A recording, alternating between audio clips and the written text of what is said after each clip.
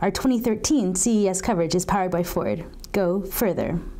Nicole Scott here from Mobile Geeks, and here we are at the Intel booth at CES 2013. I am in front of the Perceptual Computing demo area, which is actually showing off a new SDK from Intel. So this is a platform targeted at developers. If you take a look at the SDK itself, it's free for download, but then it has this creative camera here on top. So the way that it works is I'm actually going to, if you back up just a bit, Mallory, so that the camera's not detecting you, right? So my hand will go straight at the camera, and then I can actually turn it over. And then you can see that I have each of my fingers are being recognized. And pull it back out, pull it in, turn it around, bounce the coins around, try to catch them. All of this really cool stuff.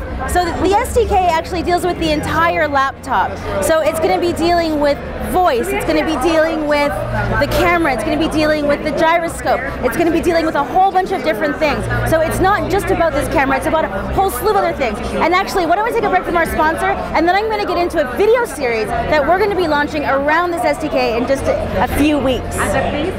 Sync App Link puts you in command of some of your favorite apps while on the go. Sync App Link allows you to stay in the know with NPR's award-winning news app, navigate songs and stations on Pandora, access Slacker Radio's huge list of stations, or even keep up with your favorite baseball team via the MLB At-Bat app. Better yet, you can launch and control all of these apps with simple voice commands. Sync App Link is just another example of Ford's commitment to keeping you connected while on the go. Thanks again to Ford for powering Mobile Geeks CES Special. So here's one of my favorites from IDF. Now this is a Kung Pao Kevin, so it's reading my hands, you can see down here in the corner, and the quicker that I slap my hands up, the more points that I get.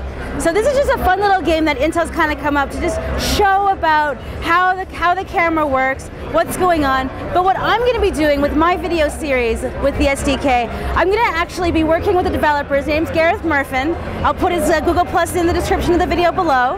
And we're going to be working on maybe developing a toolkit for on top of the Unity SDK. So we're going to try to take this and then apply it to another SDK, which is crazy, right? So if you want to follow along, make sure that you follow us on Google Plus in the description below, because this is kind of cool, right? Nicole Scott here at Mobile Geeks. Thanks to Ford.